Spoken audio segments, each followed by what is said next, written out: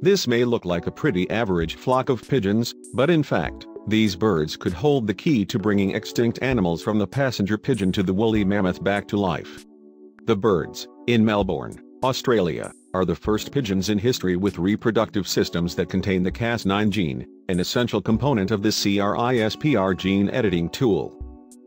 This will allow scientists to edit their offspring with DNA from the passenger pigeon, the first time live animals will have been edited with traits from a species that no longer exists, and the first stage in a radical de-extinction experiment. Passenger pigeons were once the most abundant bird in North America, with flocks so big they could reach 300 miles, 480 kilometers, long and blot out the sun.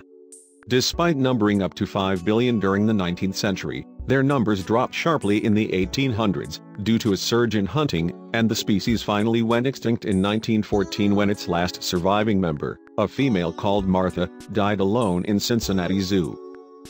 Now, thanks to a radical new gene editing technique, they could make a return. Ben Novak, a U.S. scientist has spent 6 years on the de-extinction project, is pursuing his PhD at Monash University, where he has bred the birds. New technologies will be able to do what traditional methods of conservation couldn't, save a species even after it has gone extinct, he wrote on Twitter. He recently spoke at the TEDx de-extinction conference and directs the passenger pigeon project for Revive and Restore. He is currently rearing the first birds injected with the Cas9 gene, building a flock researchers can use.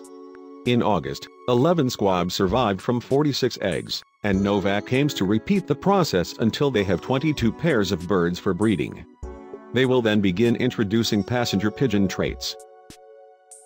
After he determines how passenger pigeon DNA manifests in the rock pigeons, Novak hopes to edit the band-tailed pigeon, the passenger pigeon's closest living relative, with as many of the extinct birds' defining traits as possible.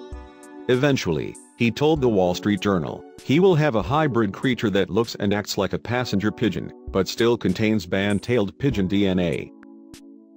He has even chosen a name for the new creature, Patagones neoctopistes, or New Wandering Pigeon of America.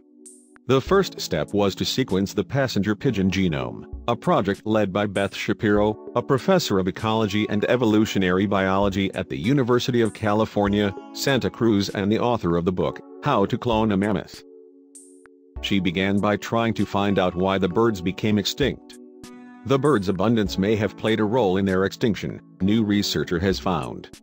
Though it may seem counterintuitive, the pigeons evolved quickly and in the process, lost certain traits that were useful for surviving in smaller groups.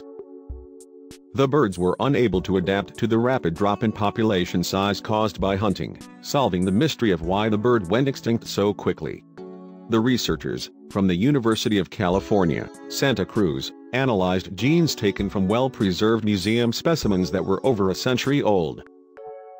Their findings provide a warning that even the most abundant animals are threatened by swift changes in the world around them.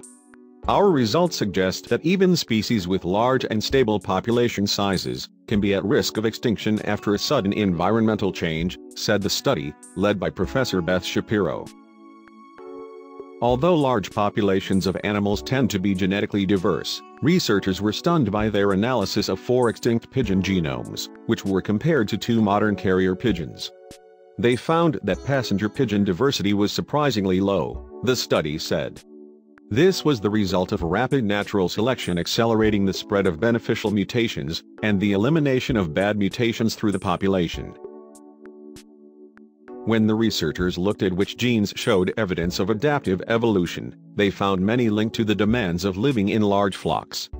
Among the 32 genes identified were those associated with the immune system and stress reduction. Large dense populations tend to have a high burden of disease and social stress.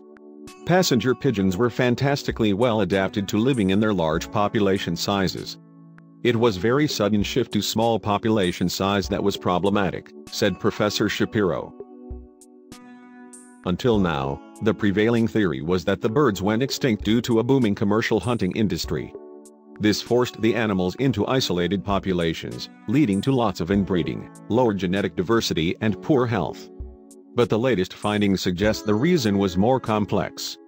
The birds evolved quickly and may have adapted to large social groups, hunting and breeding together, flying in gargantuan masses, their sheer size protected them against predators. But in smaller groups, these defenses fell short, leading the bird's relatively rapid extinction, which took just a few decades. While genetic shortcomings didn't help the pigeons, human hunting is still the main reason the birds died off. The biggest challenge to their survival was the market for their meat, said Professor Shapiro. If it hadn't been for skilled human hunters, we may still have passenger pigeons around today.